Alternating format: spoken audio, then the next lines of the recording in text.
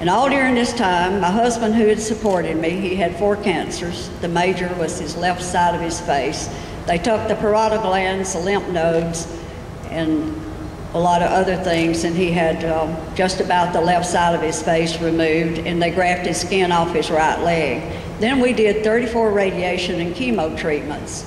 So in between my trips to Washington to testify, twice before the House, twice before the Senate, and then I would go back for the National Women's Law Center would pay my plane ticket and my lodging, and I would go back and spend 3 to 4 days in Washington, and a day, typical day for me when I was there would be, I'd get up at 4 and be on the call-in radio programs from 5 to 7. I'd get dressed, and I might do an NPR radio program or some interviews or a magazine interview, and then I'd go up to the Hill, first in the House offices, and then to the Senate to talk to people to try to gain support. We didn't have to talk to Democrats because they supported it, but we did have to visit a lot of Republican offices, and we did have some Republicans who supported it. But there were a lot of opposition, and then when these President-elect's staff called and wanted me to speak at the Democratic convention, I thought about it overnight. I called DC back the next morning and I said, I'll be there. Just tell me where and when. That was one of the top highlights of my life. I went with the National Women's Law Center negotiating that I would not endorse Obama. But I walked out on that stage at Tuesday evening during prime time, and the audience's faces that I could see down front and meet their eye contact, the women had tears running down their faces. The men was going, yes, yes. Well, John McCain had just said, what we women need is some more education and some more training. So I walked off the stage. The first reporter handed me a mic. When did you endorse Obama? I said, right now. I said, I'm endorsing him right now. I turned around.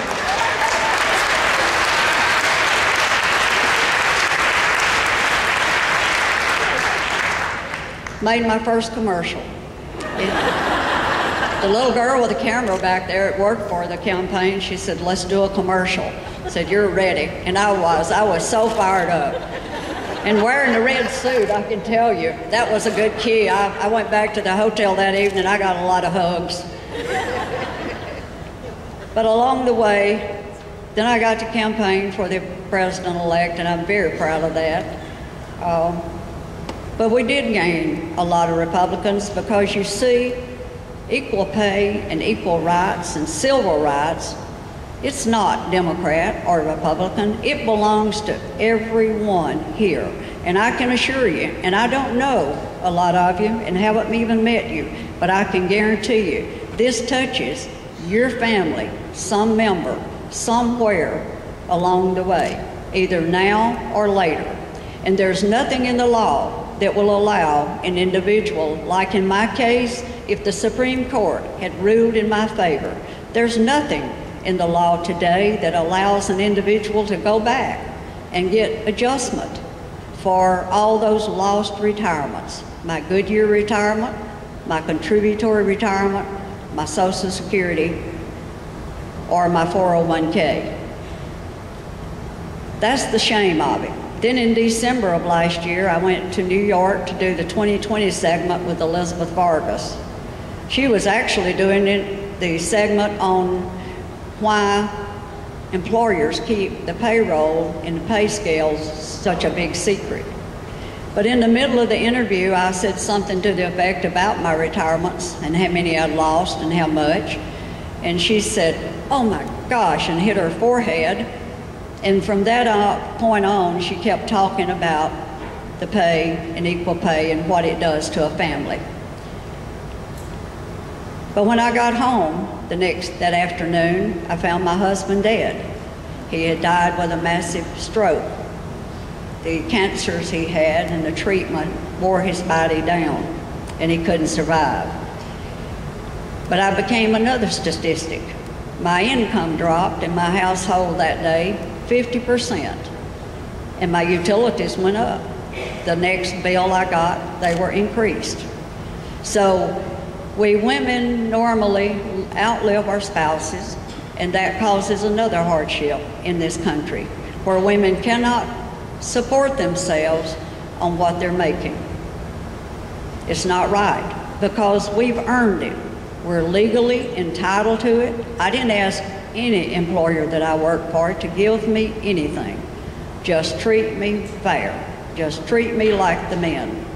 And the African Americans, I learned later, were paid less than I was, even the men.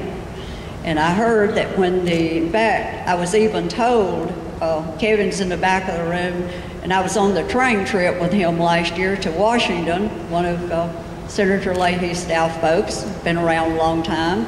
Appreciate Kevin. But one of those people on that trip, Kevin, had a message for me from a person in Akron, Ohio. Thanks for the raise, Lilly. So when my headlines, Jacksonville, Alabama woman awarded $3.8 million. You see, those reporters love that. They didn't cut down to the 300,000 and the 60. But everybody in management positions, African American and women, got $1,000 a month raise. Some of them got promotions.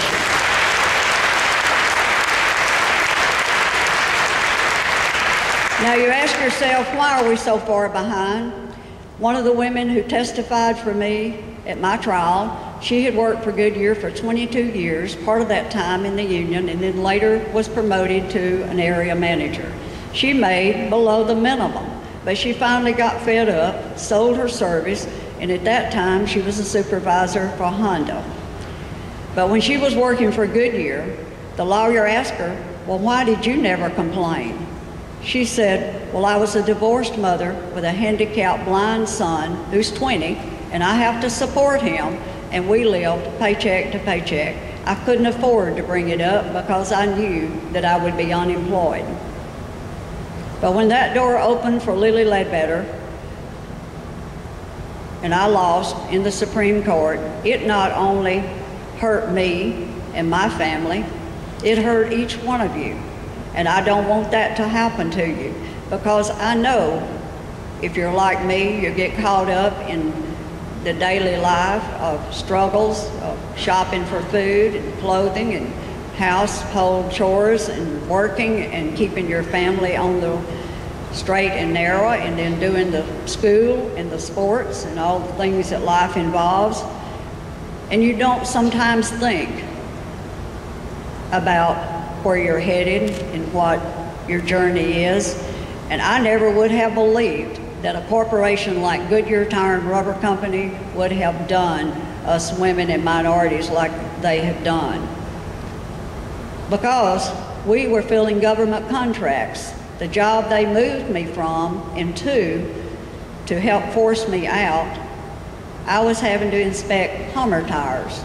Well, if you've ever seen a Humvee, you know how large the tires are, and they're quite heavy. You can only get 12 on a truck. But we were filling 2 government contracts at that time. I would have never believed, and I've learned since this case that they're not required to. But a lot of the states I've traveled to are passing their own laws now to make it mandatory if a person has a contract, either government or something in their state, they will be required to adhere to all federal and state guidelines.